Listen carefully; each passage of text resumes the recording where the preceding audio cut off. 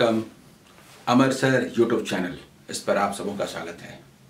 Simplification, magic of simplification, ये 10 questions clerical exam में आते हैं और एसबीआई क्लर्क के लिए भी इसका विशेष महत्व है। एग्जाम के आए हुए इन खूबसूरत प्रश्नों को देखते हैं। आइए, सबसे पहले देखिए, मैंने जो 7 क्वेश्चंस लिए हैं, करते कैसे हैं, उसके बाद क्यों करते हैं, दोनों बातें हम लोग करेंगे। सबसे पहले देखिए फर्स्ट क्वेश्चन, बड़ा स्क्वायर रूट ये सब दिख रहा है। 3, 24, 18, 17, 35 आंसर,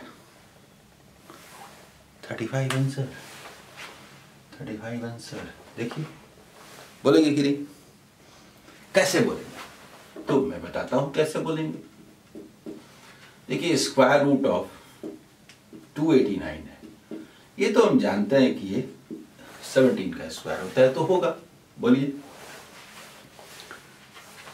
ये जो लिखा हुआ है इस square root of 3 into square root of 108, इसको अंदर लेके चले जाते हैं। 3, 24, 18 का स्क्वायर होता है, तो हम क्यों ना बोलें यस 35 इज आंसर, यानी कि डी इज आंसर। देखिए, आए next question, second question, what into 7/8 plus 1.5 divided by 11 is equal to 3/8। कुछ पार्ट मन में करते हैं, थोड़ा rough work. This is 3/2 divided by 11, 3/22 less हुआ, 3 कॉमन आया, -1/22, 22 -8, 14/8 इंटू 22 इंटू 3। इतनी दूर तक मन में हुआ, वो भी कैसे हुआ बताऊंगा, लेकिन जहां तक सवाल है मन में कैलकुलेशन का, तो मन में मैंने ये कहा कि 3 is taken as common, 8 into 22 और -8, 22 - 8 14। यही हमारा रफ वर्क है। बताता हूं हाउ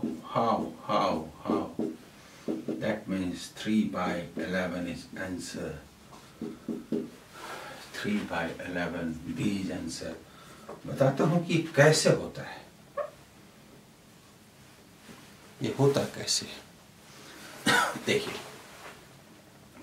सेकंड नंबर क्वेश्चन है, व्हाट इंटू 7/8 है प्लस 1.5 डिवाइडेड बाय 11 है इज इक्वल टू 3/8।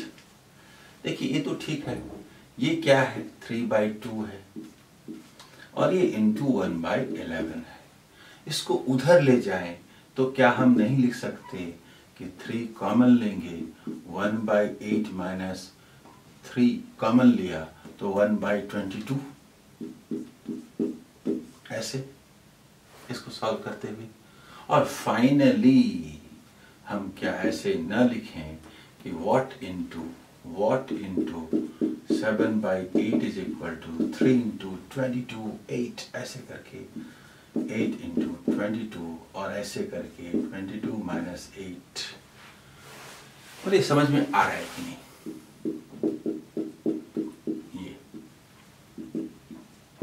पर आप जानते हैं कि हमें इतना लिखने की जरूरत नहीं होती है, हमारे लिए तो यही काफी है।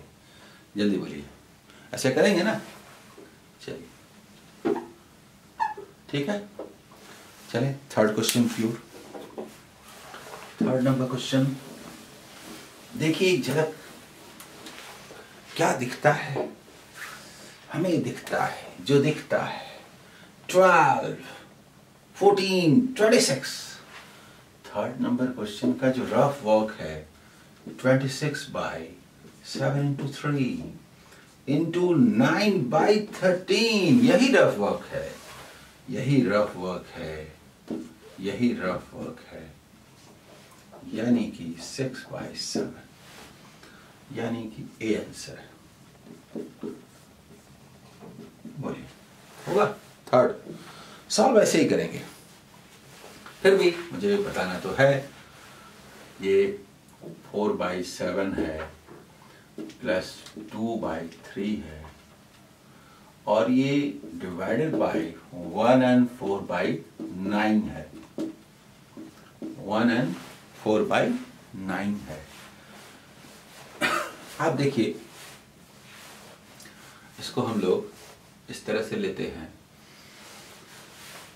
जो नीचे लिखा कि हमने 7 into 3 किया, 12 हुआ, 14 हुआ, डिवाइडेड बाय है को इनटू किया, और ये 13 किया, is equal to what.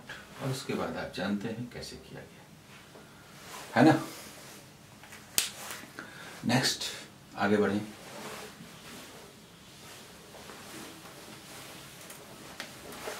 Fourth number question देखिए, 25% of 22 square minus question mark is equal to 72। 25%, 1/4 22 square मतलब 2 square into 11 square, 2 square 4 is cancel, 121। नहीं, 121 में 120 में 70 हटाइए, 50 प्लस 1 माइनस 2 49। आंसर बताता हूं मैंने क्या किया। देखिए फोर्थ नंबर, ये जो लिखा हुआ है कि 25% of 22 square minus question mark is equal to 72, तो इसका मतलब 1/4 होता है, और हम ये जानते हैं कि ये 2 स्क्वायर इंटू 11 स्क्वायर होगा, तो ये कैंसिल होगा, minus question mark equal to 72। मूल बात कैलकुलेशन का है। देखिए कुछ ऐसा है कि लेस कैसे करें। अरे भाई 120 में अगर हम ऐसे समझें और इसको हम ऐसे समझें तो पूरा ढांचा कैसा नजर आता है, ऐसे नजर आता है ना, और आसानी से हो जाता है कि नहीं। यही काम जो हमने मन में किया, दरअसल हमें सुंदर सुंदर नंबर बनाने हैं, देखना है डेटा को हवा में कैसे ऑपरेट करें। तो ठीक है, ये is the answer. Fourth number question था। आइए इसके बाद चलते हैं नेक्स्ट फिफ्थ नंबर क्वेश्चन की ओर। फिफ्थ नंबर देखिए, What percent of 250 plus 9 square equal to 181? थोड़ा सोचिए, 9 square 81 कैंसिल, 100 माने 40% आंसर, 100 माने 40% आंसर। फिफ्थ नंबर जो क्वेश्चन है वो है what percent of 250 plus 9 square is equal to 181। ये क्वेश्चंस एग्जाम के क्वेश्चंस हैं, और एग्जाम के क्वेश्चंस खूबसूरत होते हैं, उसके डेटा एक दूसरे के लिए बने होते हैं। हमें ये दिखता है कि ये 81 है, हमें ये दिखता है, देखिए 81 है, ये 181 है, तो ऐसे करें कि नहीं, मतलब जाके लेस हुआ, कहने का मतलब उधर जाके ये प्लस है ना, ऐसे। और व्हाट परसेंट ऑफ 250, कुल मिला के होता है what percent of 250 is equal to 100। 10% 25, तो 40% 100। जल्दी बोलिए 100, यानी कि question mark is equal to 40, यानी आंसर 40% है ना। आगे सिक्स्थ नंबर क्वेश्चन देखिए, 52% of 700 plus what into 3 is equal to 20 square. 20 square तो 400 हम लोग जानते हैं।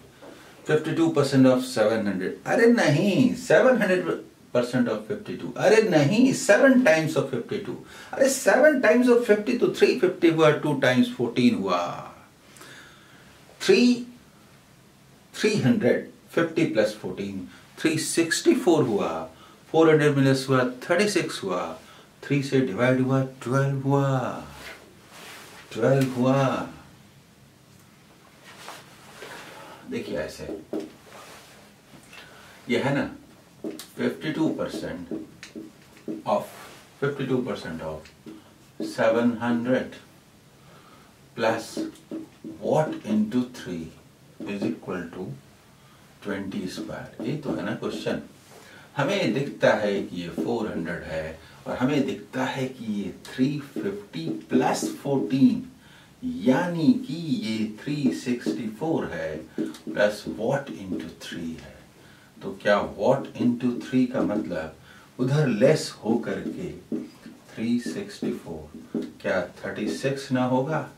तो क्वेश्चन मार्क 3 से कैंसिल होके क्वेश्चन मार्क का वैल्यू 12 ना होगा, यानी बी आंसर। बोलिए।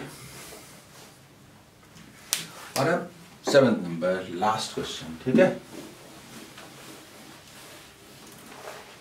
देखिए 7th number 13 plus 15 into 7 minus square root of 196 is equal to what? Exam के क्वेश्चंस हैं। दिस इज 14 13 में लेस करते हैं -1 बचेगा और 105 -1 104 इज आंसर। इसमें तो कुछ था नहीं, 104 इज आंसर। 7th नंबर जो क्वेश्चन है 13 plus 15 into 7 minus square root of 196 is equal to what? हम जानते हैं कि ये 14 होता है, ये 105 होता है, ये 13 होता है, तो ये क्वेश्चन मार्क 104 होगा, यानी डी। देख लीजिए एक बार, कितना बढ़िया ये था। सिंप्लीफिकेशन के क्वेश्चंस प्रीवियस ईयर्स के क्वेश्चंस हैं, डेटा एक दूसरे के लिए बने होते हैं, बस एक नजरिया चाहिए और सिंप्लीफिकेशन में तो मैथमेटिक्स दिखेगा। All the best.